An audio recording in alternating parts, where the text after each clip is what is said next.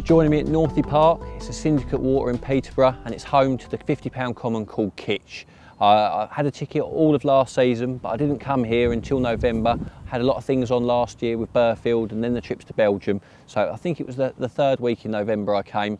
I've done a couple of trips, was just getting into it, and then Dave Lane caught the big common. It was over £50, fair play to him, but realistically it ended all chance I had myself of getting that fish. But because you're allowed to use the boat, not to put your rigs out, but to go out and have a look about, I thought by putting a bit of effort in at that time of year, bearing in mind Kitch had been out, no one was here, I'd be able to get out, learn the lake bed, and again, like I said, try and help me out for later in the campaign. But one of these trips I came down here and it was half frozen, got out there, and there was sort of 20 fish sitting over this dying weed bed. And I managed to sneak out of the area, but at the same time I'd located this lovely gravel patch, probably a rod length, maybe 2 rod lengths away from where they were sitting. Got into this swim, got out there pretty minimal, you know, a couple of flicks, light lead, and 4 spoms of mixed corn and crumb, and opened my account with a typical fish for a 24 pounder, lovely rounded fins on it, and I was over the moon. But that spot wasn't finished there, you know, 2 more trips in a row after that first one, and caught a £14 common on the second one, and on the third one a fish called tea and biscuits, one of the known 30s, and it was £32. So I was pretty confident at that point, you know, 3 fish in 3 trips, no one around, it was all going well. But then it all went winter. You know, I had a massive 19 night blank. I tried everything. I was moving around, getting out in the boat, but it's just been really, really tough going. No one else was really catching, so I told myself that it was nothing that I was doing wrong. But since then, 19 nights I was without a take, like I say, and I was getting a bit despondent. We're into March, everyone's crying spring, you look on Facebook, social media, everyone's catching fish, and it was slow to get going on here.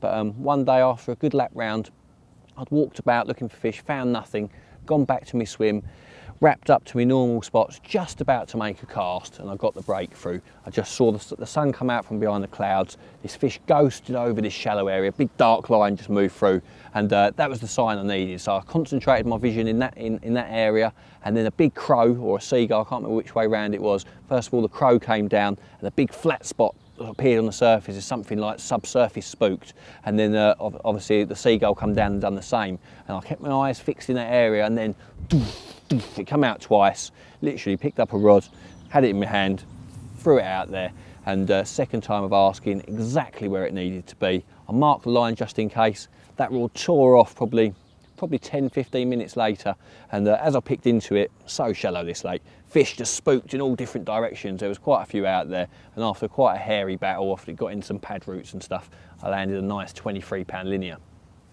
Recast after that one, got it out there the first time of asking because I'd marked the line, and again it wasn't out there very long, and I had another one of the 30-pounders from here, a fish called the Stalker, beautiful rounded fins, nice plump mirror, probably at a good weight for it being the spring and that, and I was really pleased from that. After that massive 19 night blank, it was just good to finally get one, and I don't mind admitting when I was tying my baits on in between those fish, I was shaking, you know, it's such a buzz when you've gone so long without catching. But the trip after that, arrived back in the same swim. Someone was just packing up from that swim, and they'd said they'd seen one show on the bush just round to the right, and this particular spot I'd been baiting, I'd been clipping up to it all winter long. I'd fished it quite a few times, so I knew what to do. I wrapped up the rods, fired it in there at the first time of asking, and before I'd even tied the bait on the second rod, I caught tea and biscuits again. The same, well, it's really unlucky, you know, out of half a dozen fish or so to repeat capture, but it was just nice to finally be catching again. And I followed that up the following morning with a 26-pound mirror that came. I looked round in these reed bed, there was a few fish milling around, flicked a pop up round there, and it was only out there 10 minutes. But since then, I've done a 3-night blank. And as we talk about this now, I think this is my second from last trip before the season closes here. So like I say, I've got 1 more night this trip and then 3 more nights next week. And I'll be going full steam ahead trying to get Kitch.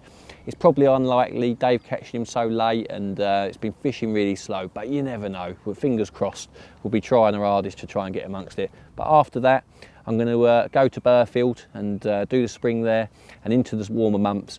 And all being well, we'll get lucky over there. If not, you know, I'm going to come back here September. You know, this year I sort of come here with the sort of attitude just to come. I thought I was just going to come down here, find them with a boat, flick out and catch them. But having been out in the boat and looked at the lake bed, it's very up and down, very weedy in places. It's going to take a bit more of a concerted effort to learn the lake bed, and really it's going to be more spot fishing. I've tried to fish it opportunist, it's not really worked. But yeah, this year I'm going to go at Burfield, I'm going to come back in September, give it another full steam ahead all the way through till next spring, and I'll let you know what happens. Hopefully I'll have something to show you next time we speak.